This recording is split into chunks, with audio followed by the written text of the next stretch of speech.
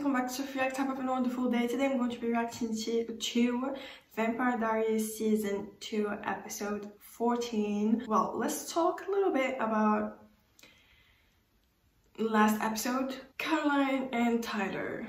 Poor Caroline. She's gone through so much last episode. She didn't deserve this at all. Tyler, I understand he was feeling confused, feeling betrayed, hurt, etc.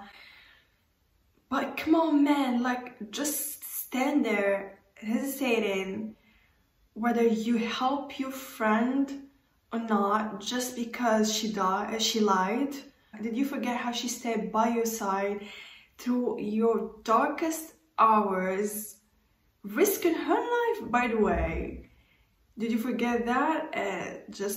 It was so messed up. I didn't like this at all. He like literally put his trust into strangers just because they are wolves and didn't even give Caroline the benefit of the doubt. Just come on, man, seriously? Damon was really struggling in this episode between the pain, between not healing from the pain that Rose's death left and him feeling like being crushed more by his morality conflict. The more he stays by Elena's side, Bonnie's side, Caroline's, Rick and Stefan's and everyone else's that have different morality standards than him, the more he's conflicted.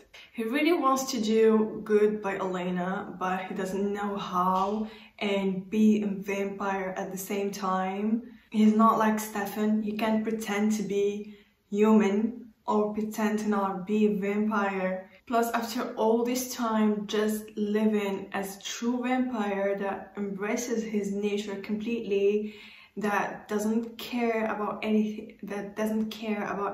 suddenly he feels all these emotions and his humanity is showing up more and more. He doesn't know how to control it. So I feel the struggle that he has right now. About Elena and Damon, I said something last episode that Elena is trying to influence him to do good. I realized that I didn't convey my thoughts right. Trying to talk Damon out of killing someone, that's something Elena would do. It's so normal. Of course, it's not the time that Elena tries to convince Damon to not kill someone, but the way she did it this time was different. This time she was very gentle with him. The way she talked to him, the way she looked at him, the way she touched his arm and everything. Even the tone of her voice was different. It's like she's trying to influence him by being gentle with him. And she knows she has an impact on him because he loves her. So her trying to convince him not to kiss someone this way, she knows that it would go through him. It would impact him because he loves her and she knows that. She knows how much impact she can do on him. But before, Elena would not use this timber with him. Like, she didn't used to be gentle with him, especially if she's talking him out to not kill someone. So what I'm trying to say is that Elena, without realizing it, maybe she realizes it, maybe she doesn't, but she is starting to treat Damon differently. And I think that what's happened with Rose may have changed the way she looks at him. I don't know.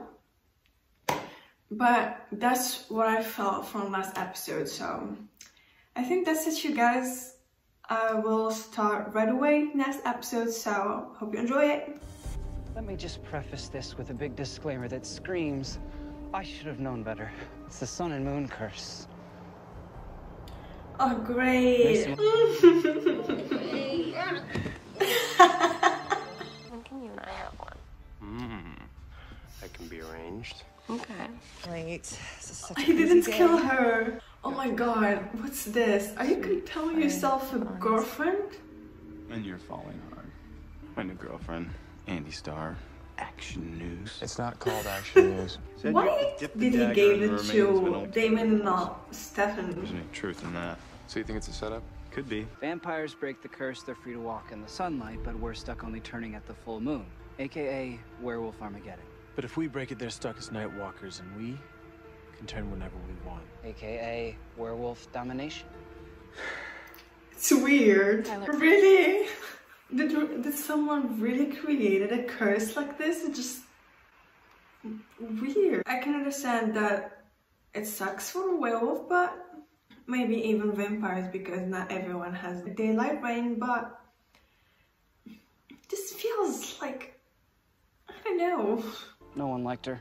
She was a vampire. Oh my god. Bad news. He'll think that she's Elena. Next to Mason.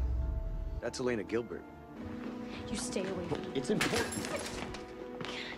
Just stop it, Tyler, okay? You're just making it worse. Please, Caroline. What did you do here? Pat, there's nothing going on. Hey! I said stop lying. Poor man. If only he knew. Oh my god, he took her phone. Has a house up there. Nice. Are you stupid? Are you stupid, Tyler? He You don't have to wait can't up get there. in. All good. Stefan, I can't. She can't. My parents left this place to John Gilbert. He's the only one who can invite you in. You're kidding me, right? Yeah, she is. I hereby invite you into this home. You're such a liar. Lots of research, strictly academic. The hair.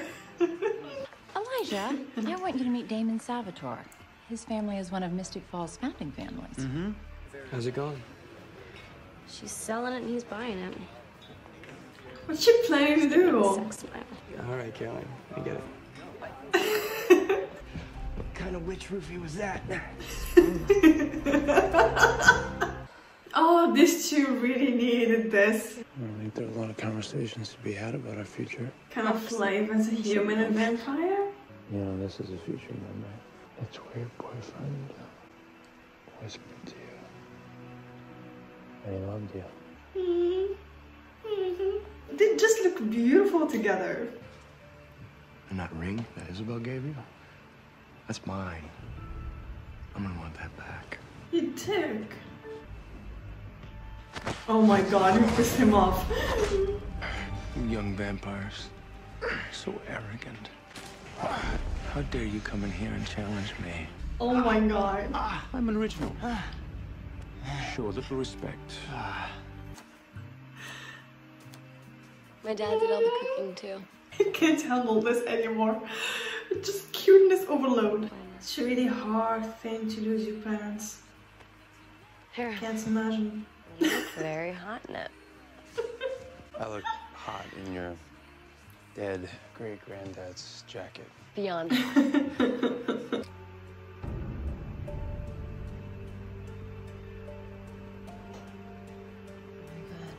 Her I only parents have were like an hour or two before my vampire mom. hunters? Yeah, got it.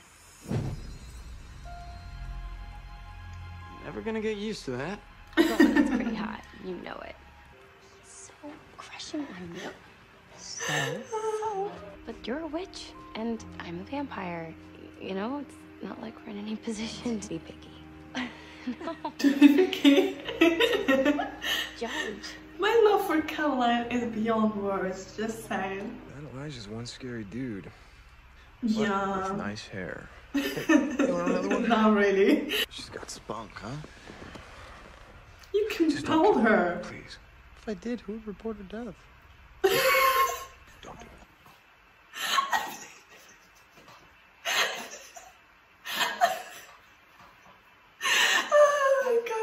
Oh my god, Damon. Oh, okay, if she's dead, who would report her death? Oh my god. He has his way. He didn't give it to John. It's not the place for you, Tyler. And if they break that curse, all of us are as good as dead. You're not going to break the curse. Oh. Until you get a lawyer, file for guardianship, it's my call, and there's nothing you can do about it. I always knew you were lax with them, but I didn't think you were negligent. Now you want to play the dead role? You jerk. You just now feel the need to be a dad to her? Okay. Did he ever tell No, you what happened? you're not. Just. She died. Really? So they found her body. It's not your call to say something. It's not your business. I'd love to hear his answer. And he's not doing this because, oh, I care about you, Rick is lying to you. It's absolutely not why he is doing this. He's just a jerk who doesn't like Rick, so he's trying to mess things up. It's not his call to say something. It's not. It's really not. If you want to tell her about vampires, go ahead and tell her. But not pretend that others lie and you're not lying. Just look at this scene.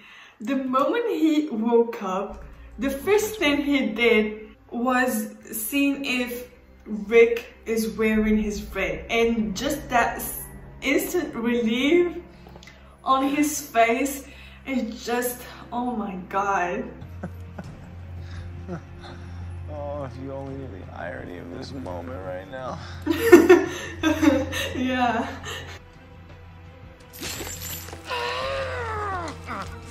And how do you kill Klaus? How do you kill an original vampire?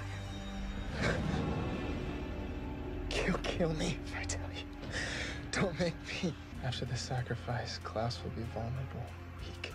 It's our only chance. After the sacrifice? Elena will be dead. Yes. Elena has to die.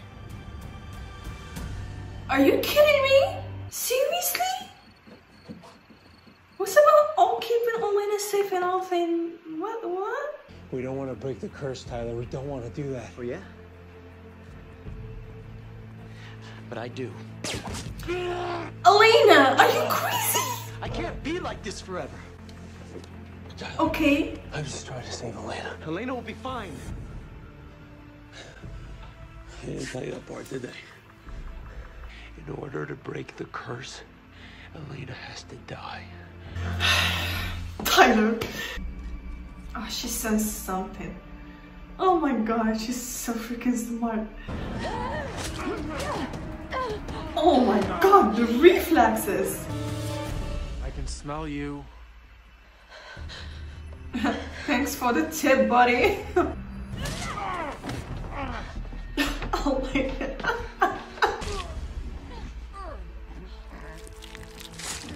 Goodbye, buddy. I didn't know what they were gonna do to you. I didn't. Tyler. I didn't want to be like this anymore. I'm sorry, lady. You looking for this?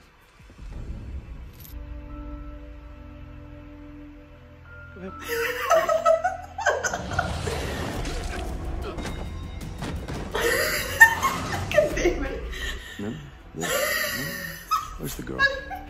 I like Elijah now. I actually love him after this scene. The way David looks at him.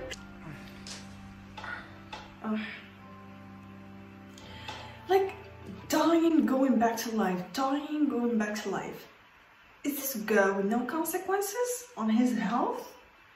Like, imagine dying, coming back to life. Dying, coming back to life. Like, and every time in a different way.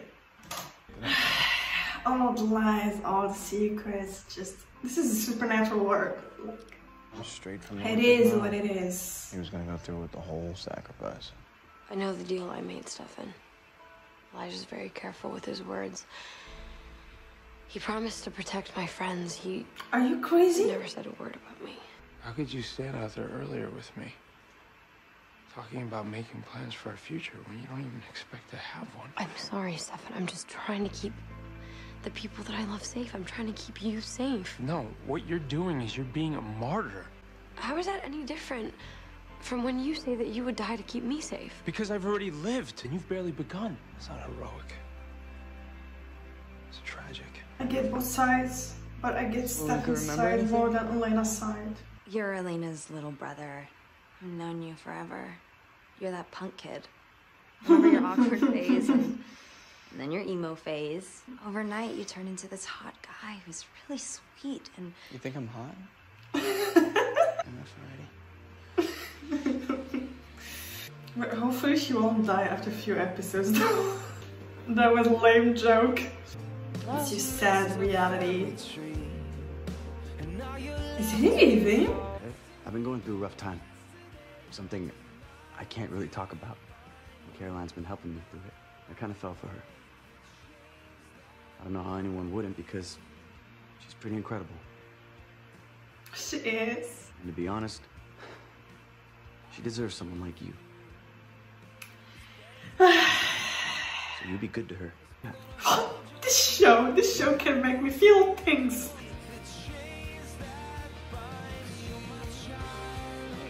Are you cool with Jules? Really? I don't know about that. Not like this. The show. I love how compassionate and empathetic Elena can be. It's really, if you ask me, it's really her best quality. And she always puts other people first. She always put herself in other people's shoes. She tries to understand them and forget them. If I were her, won't probably be that easy to forgive Tyler. Elijah is so freaking cool. He casually rips people's heart without flinching. No effort whatsoever.